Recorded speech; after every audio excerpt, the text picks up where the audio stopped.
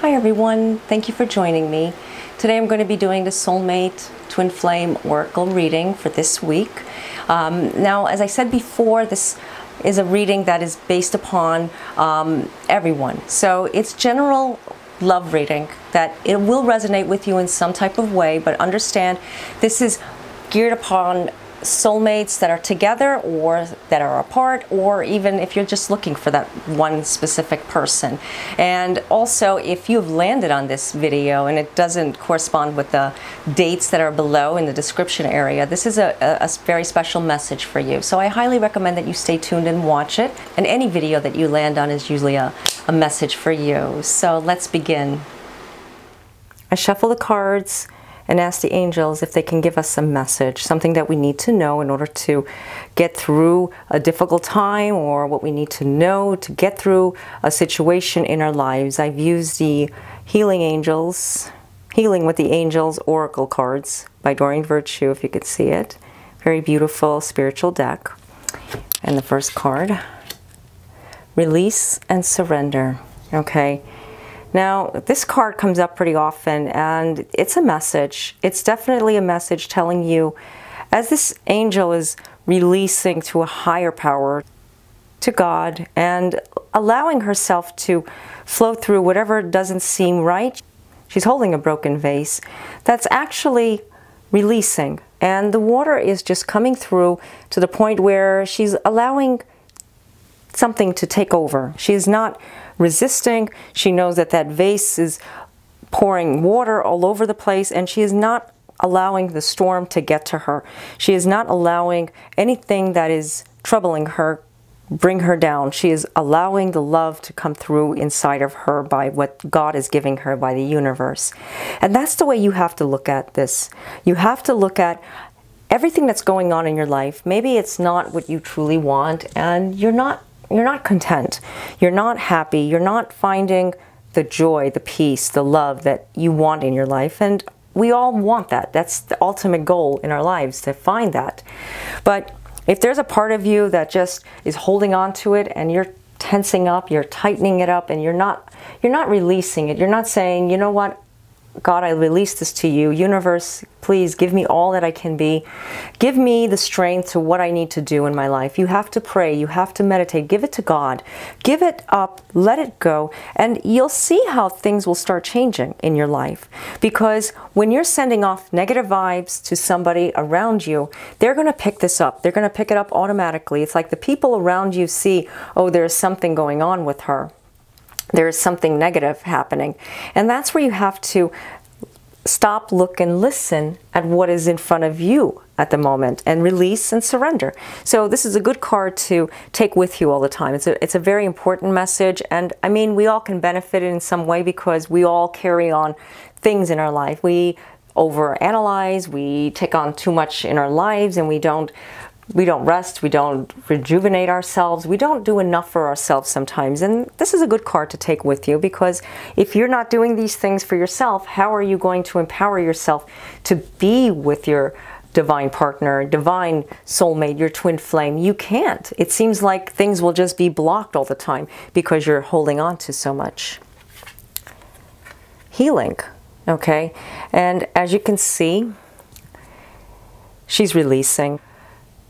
The angel is giving her a sense of positive energy, and she is healing on her own. Nobody can actually heal you. Nobody can actually do this for you. You have to do the healing work yourself. Healing work takes time. It's not something that you can say, I'm going to go to somebody and I want them to heal me. Even a doctor, a physician, a professional is not going to be able to heal you. Your own body heals. Your own body takes over, okay? And that's, everybody is different, and it's a fact. The same goes with your spirit. Nothing can actually take away something that is hurting you. Negative, disturbing, something that's bothering you, any type of anxiety, stress, even medicine will not take it away, because it comes right back. Some people indulge in, substance abuse and do things to their bodies that they don't realize that they're overusing, and it all comes to one thing. They're not healing the root of it. The root of it may not be like someone near you or somebody that you've known, but the root of it may be just working on yourself for that healing. You need to heal, first of all, what's deep inside you. I mean, you may have some things that have been going on with yourself for so long and you never realized you had excess baggage. You've looked at everybody else and said, they have excess baggage, or I think that person has something going on. But have you really analyzed yourself and said, I need to work on myself. I need to find a place to heal myself and let go of all of it, because releasing it, surrendering, letting go is part of the healing process. So this is definitely two cards that is telling you, stop looking at what should be happening in your life and why things are the way they are. Anything stressful, anything with a lot of drama, you need to just release it and say, you know what, I'm going to let myself be me, and I'm going to heal. I'm going to let what is meant to happen in my life, because that's the first step with coming together with your twin flame. When you are healed, when you've come to a place where you've actually accomplished something as far as your spiritual growth, as far as awakening, as far as being aware of what is in front of you. Not so much closed-minded, but allowing the energy of love to flow through you so that you can heal directly what is troubling you. Nobody wants to be around someone that has excess baggage, or I won't say excess baggage, I will say nobody wants to be with someone when they're in a negative zone all the time, because when they're in a negative zone, you know, it's like you absorb it and you don't mean to give it to that person. Your soulmate may not say, I don't want to be near this person because they're negative, but it's a vibration, you know, it's something that just happens. It's something like the way we see things. We can see when there's something wrong around their energy fields, when there is something near them that they are not realizing. We can't exactly tell them what is troubling them. We have to work on that in a sense. So this is something that's vice versa. This is something that goes both ways. So when you're healing from something, they're healing. The both of you are healing together and coming together as one. Release, surrender and release, allowing the divine healing to take place to bring you into a complete union with your divine soulmate. Okay, the next card, support. Okay, very beautiful card. As you can see, there is a group of angels and they're supporting the world.